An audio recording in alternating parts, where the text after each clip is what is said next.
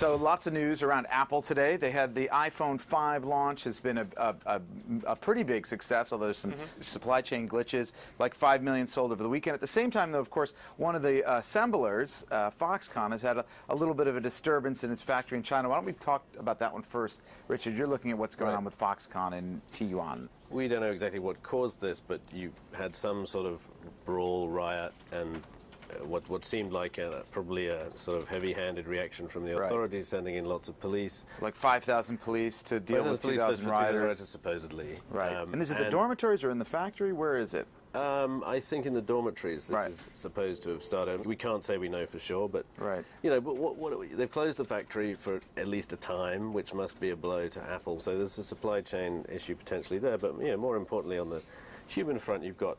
It's not that anybody is absolutely forced to work there, but and wages at Foxconn are better than the average tip, or certainly better than legal minimums in China. Right. But you've got, in this case, nearly 80,000 people cooped up. They live in dormitories. They're migrant workers, so they, you know, the choice is kind of work there or go home to the countryside somewhere. It's a little bit of a tinderbox of the situation, especially if you're working very long hours to fulfill the orders for a new product from Apple. Right. But of course, we've had, and so it's funny that happens, or odd timing at a time. When it went on sale, on Friday or the weekend?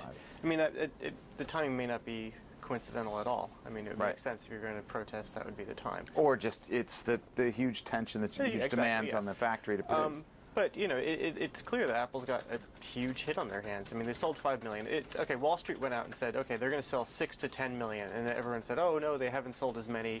Disasters. No, so stock's down a bit today. It's down 2%. But if you look at it, I mean, it's more than any other generation of the phone by quite a bit. Last one sold 4 million, the one 1.7 million.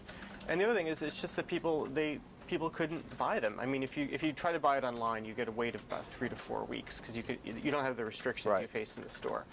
And Apple only recognizes the revenue once it actually ships them. So, and they're sitting on all that stuff still hasn't been recognized. Exactly. They're sitting on a lot of All right. sales. Well, we'll keep watching that story as it develops, and we'll be back with more Breaking Views tomorrow.